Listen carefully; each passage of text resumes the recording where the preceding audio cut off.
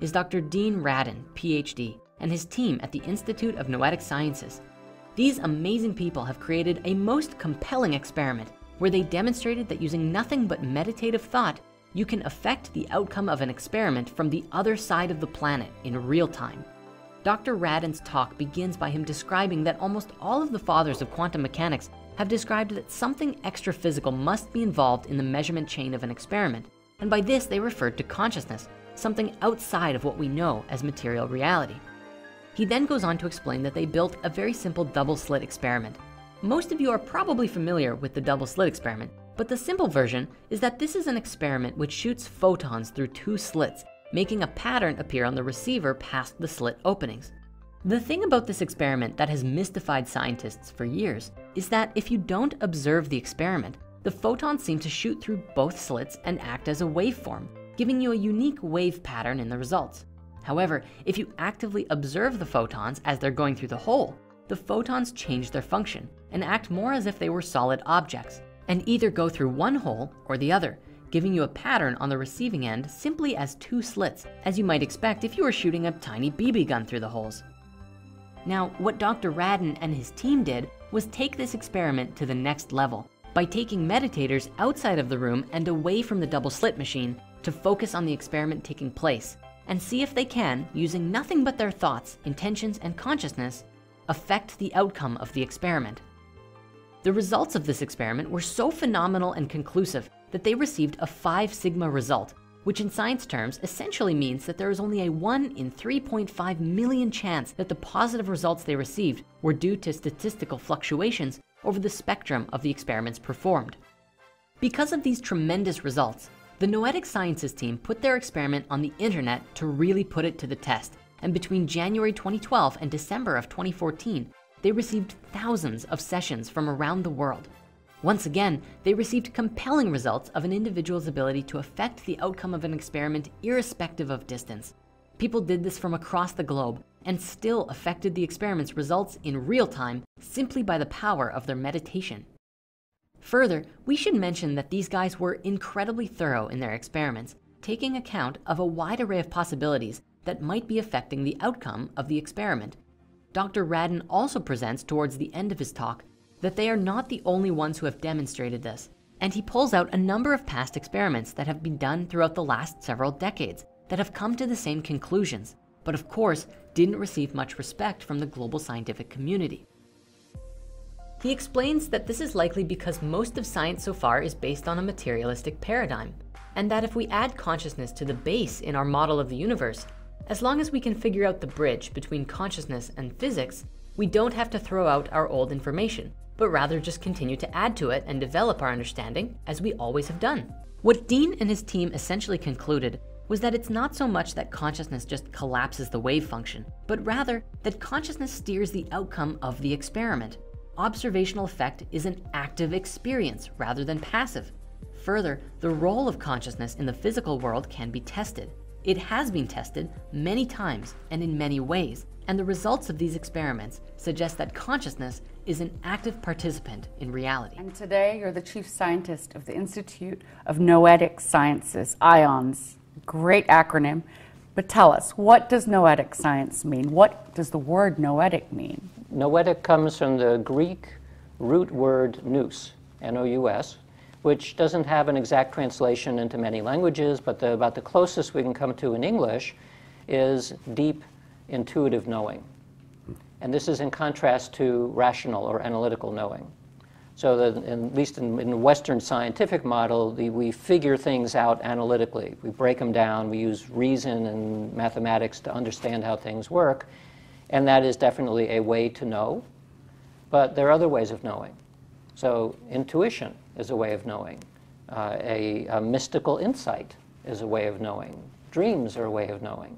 There's a much larger universe of ways of knowing than we normally think about or even teach in school. And so our institute is devoted to using all ways of knowing to study knowing itself, especially intuitive ways of knowing. Well, one of the terms that has come into the public through your work is this concept of mass consciousness or collective consciousness. What does that mean? Tell us a little more about some phenomenon around mass consciousness. Well, actually, the idea of a collective consciousness, either collective consciousness or collective unconsciousness, is traced back to the people like the Jesuit scholar Teilhard de Chardin, who spoke about this many years ago. Carl Jung, of course, talked about the archetypal elements in the collective unconscious, so it's not a new idea. What is new is that we have tools now that allow us to test whether there is such a thing. I mean, there is in the sense that marketeers are always taking advantage of moving the mass mind so that we buy this potato chip rather than that potato chip. What we're talking about here, though, is more like, is there some unusual capacity for people's minds to meld? And when people wonder, well, what do I talk about? Anybody who's been involved in a sports team or a chorus group or an orchestra or something involving a team work, where the team has to work together in order for it to succeed at whatever it's doing, occasionally the team gets into a kind of a zone where individuality melts into the collective. And it feels very different when that happens. There's some energetic feeling or flow or something that everybody knows, and no one knows what it is. So there's a state of flow, and so a few psychologists have studied this internal state. It feels really good. When it happens, the capacity of the group is much, much better than it is without that feeling of flow. So a big part of teaching teams on how to work as a team is to get people into this level of coherence where the flow occurs. So we wondered, does this strange sense of internal energy that happens, the flow sense, is that a real thing or what? So we've started a number of experiments, mostly started by a colleague at Princeton University, and I've continued that, and we have now colleagues around the world who are studying, is there an actual physical change in the environment that can be measured as a result of a group that gets into a flow state? And to make a long story short, the answer is yes. We can see that there are physically measurable changes that occur when a group is working together coherently. The other piece I found fascinating about some of your work is when a global catastrophe happens, such as the earthquake in Japan. You've done some fascinating work in that area of responses in the collective consciousness. Can you tell us a little bit about that? For about 14 years now, we've had a program called the Global Consciousness Project. This was started by Roger Nelson at Princeton. He's now retired, but the program is continuing. It consists of probably 100 colleagues around the world, each of whom has a little electronic device called a random number generator. These devices are designed so that each random bit that it produces is completely independent of every random other bit. So it's a true random sequence. And all these devices do is just spit out random bits all the time. The project is asking the question as to whether or not there is a global shift in attention as a result of large-scale events. So earthquakes, acts of terror, things of that sort, that the world media shifts.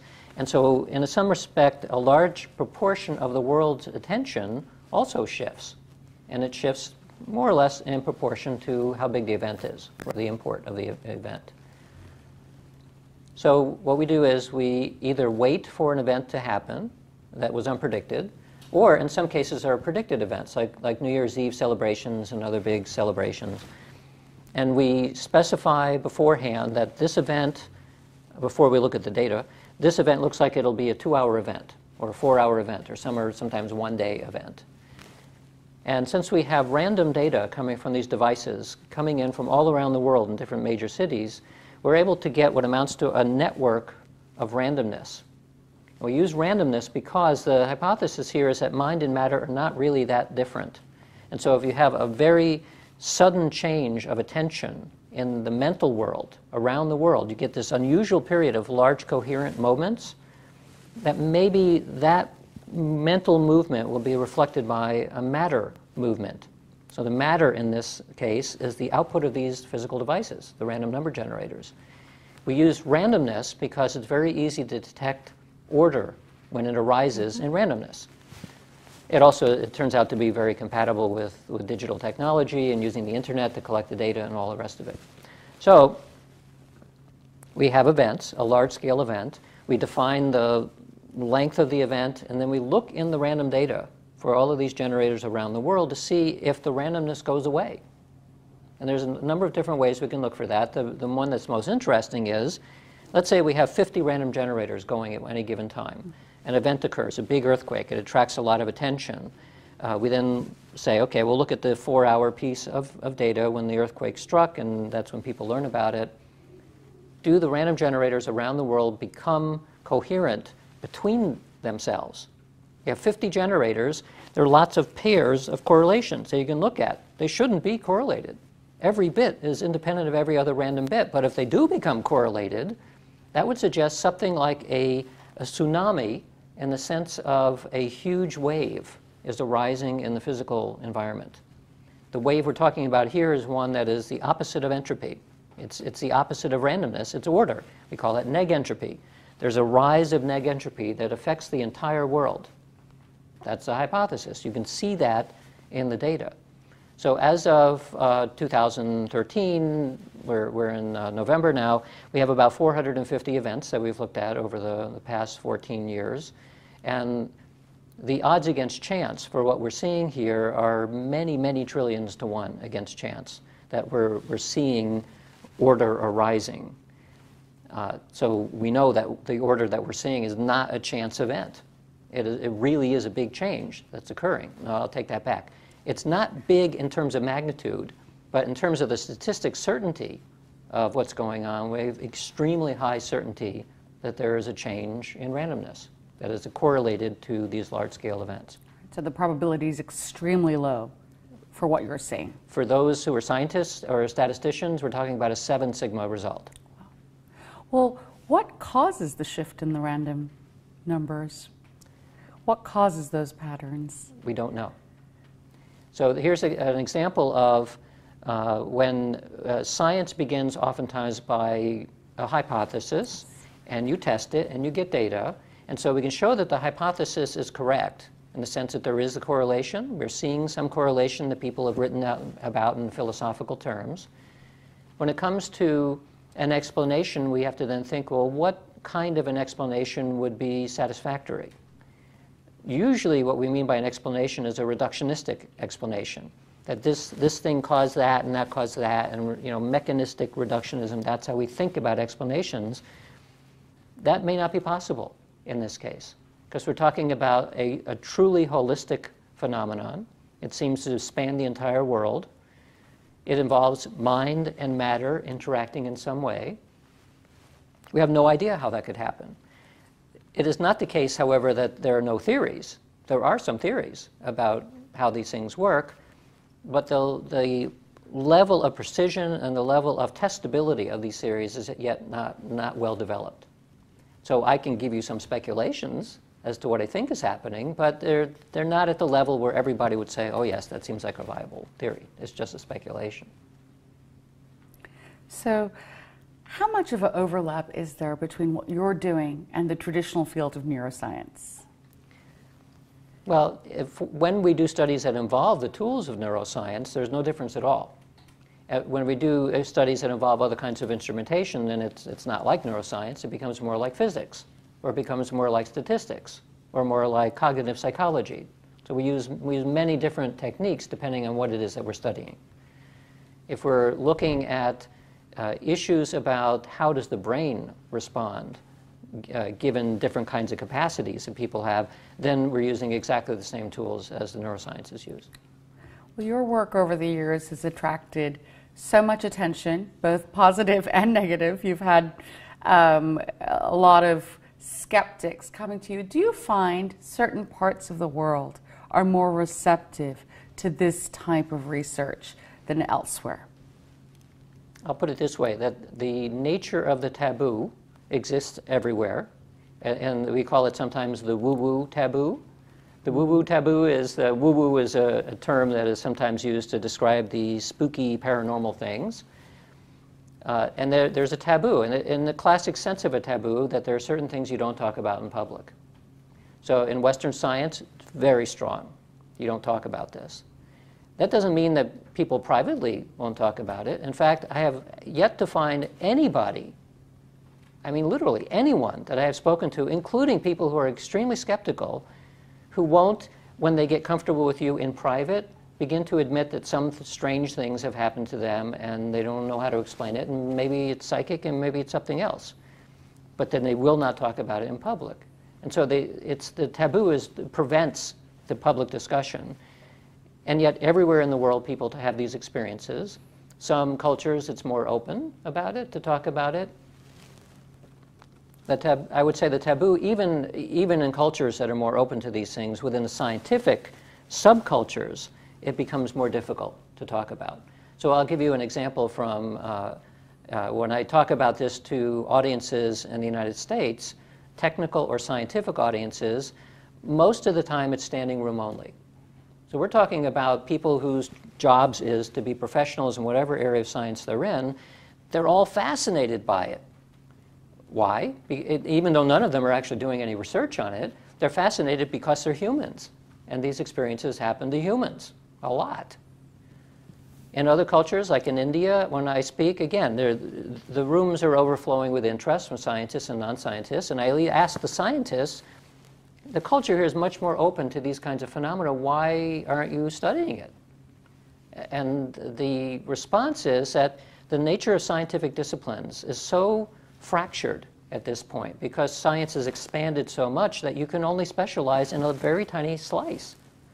So there is a slice, there's a discipline of science that studies this, but it is very, very, very small in terms of the number of people. There are approximately 17,000 institutions of higher learning around the world, of which approximately 40 have one or more faculty members who has publicly expressed an interest in this topic. So 40 individuals out of 17,000 institutions means there's not a lot of action going on above board. Below board, meaning people aren't talking about it, there's much, much more interest and some action as well. Truly a nascent science, from what you say. Is there more interest outside of academic spheres, for instance, coming from traditionally places like the U.S. government? Tell us a little bit about, I know you've been involved with some of the work the government has done. Stargate, I believe, is the project. Can you tell us a little bit? Whatever's not classified? Well, I've worked in that program a long time ago. Most of it is now declassified. I'm not involved in it anymore, so if there is classified work, I wouldn't know about it, so I don't know. I'll answer your question, but I'll broaden it a little bit. So outside of the academic world already, as compared to everyday life, is already a very strange place to begin with. So it lives on ideology. Like all of science lives on ideas, not ideology in a negative sense, but simply it's all about ideas. So if you bring in an idea that challenges other ideas, of course, it's looked at askance at minimum.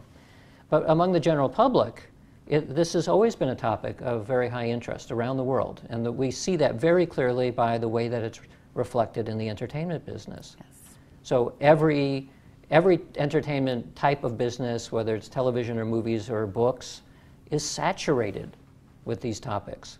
Unfortunately, most of it is saturated in the sense of being a horror genre, and which I think is unfortunate because it doesn't have to be that, but that's simply the way that it's expressed. So that would only be there if there is public interest, and we know that's there. We know that scientists are human, mostly. We know that people in government are kind of human, and so the human element is always going to be interested in this. It's expressed in different ways. In the government, and now we're talking about 20 years ago in the United States, there was some interest in seeing if some of these capacities could be used for espionage. And so, I mean, it fits nicely. It's ESP, extrasensory perception, but in this case, it's espionage. And so very talented clairvoyants were used to mostly spy on the Russians. This was during the Cold War. And every means that was possible was being used to see if you can get intelligence about what was going on, usually in places where other means of intelligence was not working. So if you had a spy satellite and you could look down and see a strange-looking building, and there was no human intelligence in the vicinity, then they would go to this program and say, tell us what's in that building.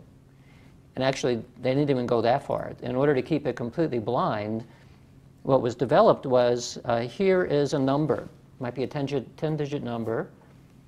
Tell us about the 10-digit number.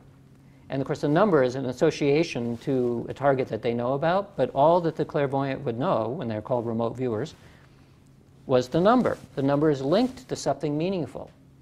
So this sounds like an impossible task, but the fact is that in this mental space, that the clairvoyant can get the number and know that it somehow is linked to this meaningful other thing. So their job is to sketch, or to speak, or to somehow convey information about what is inside the particular building. That was successful enough to keep that program going at a top secret level for over 20 years. And it was used by virtually every branch of the intelligence services, most of the military services, most of the other government services in the United States, because it worked. So there you go. On the other hand, it was always classified. And one of the reasons I think in hindsight that it was valuable to be classified is because then, as is now, there's a very high skepticism among actually people in the government and also among scientists that it even exists. So if you think about this, that the strategic value of a method is strongly linked to whether other people think it exists. That's the whole power of a secret. So you have a secret method that works, that's giving information, not 100%, no information source is 100%, but it was usable information, and it was valuable because basically nobody else thought it was even possible. Really a case of truth being stranger than fiction. Yes. Yes? Dean, you've written extensively about phenomena such as telekinesis, clairvoyance. Tell us, are there certain types of people that are better at this, that have certain innate skills at these abilities than others? Definitely yes. The way to think about it is you could have asked the same question about musical talent or about sports talent. And there is a talent in this realm. Some people are much better at it than others. But again, similarly to music or sports talent, everyone has the capacity to do something. So with practice, with a couple of tips and tricks, there are ways for people to improve their ability. A related question, though, may be, since this is an inherent human ability, it has something to do with sentience alone. Like, it's not even necessarily a human ability. It's something about the fabric of reality and sentience mixed together. This is why this works. And it's not magic. It's not, I mean, we might think of it as magic because we don't have an explanation yet, but eventually we will, and then it's no longer in the realm of magic.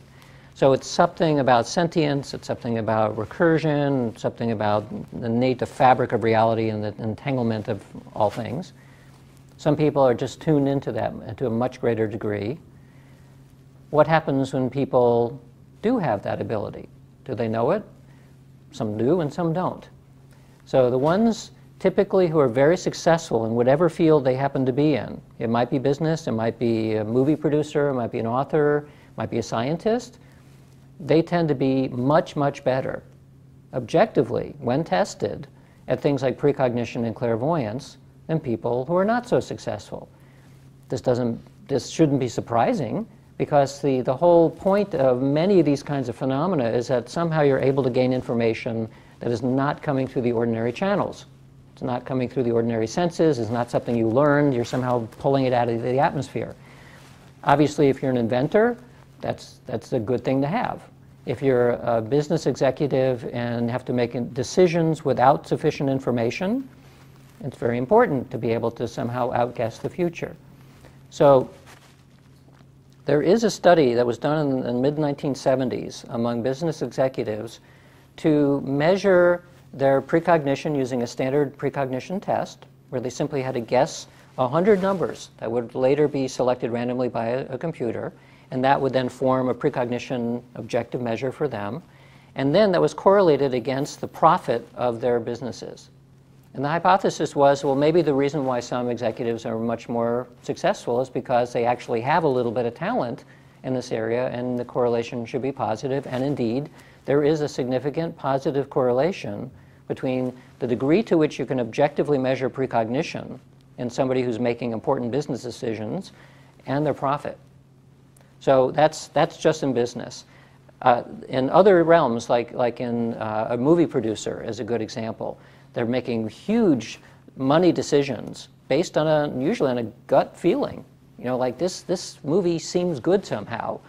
The producers that are very successful at that will privately admit that they rely very heavily on their intuition, because that's all they have to rely on after some point. And the ones who are systematically making the right choices time after time, they also then privately will talk about their whole range of other kinds of psychic experiences. But again, they don't, in business and in the movies and science, people don't tend to talk about this in public. But privately, there's, I think, more people than we would suspect who know that they rely on their intuition, and they know that that is linked in some way to getting insight and information in ways that don't make any conventional sense, but make a lot of sense when we think about psychic or mystical experience. The word intuition is an interesting one, because I think there is a little more comfort with that term than many of the other terms that we've spoken here today, such as precognition or clairvoyance or telepathy. Tell me, have you done some studies in the animal realm? I haven't, but I've had colleagues who have looked at certainly dogs. Rupert Sheldrake's probably best known for doing experiments on whether dogs can sense when their owners are coming home. And his studies show quite clearly that they can do that. But there are other studies using birds, typically parrots, but not exclusively parrots, some cats, some animals like ferrets, all the way down to earthworms have been used in experiments. So in each case, depending on how the experiment is crafted, you can show that it seems to be even a talent among animals. Some animals are better at it than others. So there's some natural capacity that expresses in humans as talent and in animals as different capacities or different levels of capacity. Not all dogs can correctly sense when their owners are coming home, but some of them are superstars at it. So as I said before, this has something to do with entities that are sentient, that are complex enough, like us and like animals. And the reason why I think all of this works, we use terms like precognition and telepathy. We use those terms as markers or descriptions of the way that the phenomena is manifesting. But that doesn't mean that telepathy is a separate thing. It really isn't, I think. It's simply a way that a phenomenon manifests. The nature of the phenomena we're talking about has to do with the way that information is connected through space and time, ultimately. It's really a physics question. Once the information gets into the organism, it's processed probably by psychology and neuroscience and all the rest. The mystery is, how did information which seems to be beyond the ordinary reach of space-time, how did it get in there in the first place? That's a question for physics. And when you start looking at the deep physics here, you immediately bounce into flexible space-time through relativity, through non-local connections in quantum mechanics. And if you simply thought, well, if we know that the underlying structure of the physical reality has strange connections that span through space-time, then why should we be so surprised that people report experiences like that? And the reason we're surprised is because we somehow think of the deep physical structure as not being where we live. You know, that this seems like hard stuff. This doesn't seem quantum at all. But ultimately, we know that all physicality is quantum in nature. And quantum phenomena, among other things, have a non-local property. Ultimately, you go down deep enough into a physical structure, it is actually not in space-time. Space-time is something that we construct mentally.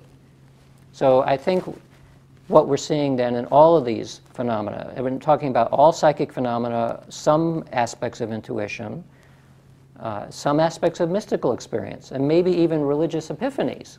This whole spectrum is an experience of a deep structure of the physical world, which is actually before space-time arises. And since our language, we don't live there very much in our consciousness, our language fails. And that's why it seems so spooky. But that in fact is where we're living, and that's where I think these phenomena come from. In closing, I want to ask you about your legacy. One of the in-depth pieces about you in the New York Times had a title, "They Laughed at Galileo Too." It's hard to be a pioneer. Yeah? Fast forward 100, even 500 years, what will be your Dean Radin's legacy to humankind? How do you want to be remembered? I see myself as standing on the shoulders of giants. And so in the future, I will just be one other person that somebody else is standing on, I hope. So in terms of a legacy, what I hope is that people see each of us, and I'm talking about maybe 100 or 200 people going back hundreds of years now, who have had an interest and did something in a scientific way to try to pull ourselves up by our bootstraps, to learn what are these phenomena, how do we understand them. I hope that I'm seen basically as another little notch, a little advancement in knowledge, which involves development of new techniques, maybe ways of expressing it, and that sort of thing, and also pulling it out of this silly taboo that has prevented people from doing no more than simply discussing this in scientific forums in a serious way. So if anything, I hope that maybe people would look back and say, oh, he's the guy who made science more tolerant of the discussion. That'd be good enough. That certainly would. Thank you, Dean, for joining us here today in the Iclif Leaders Room. Dean Radin has certainly given us a great deal to think about today, about the links between reality and the mind.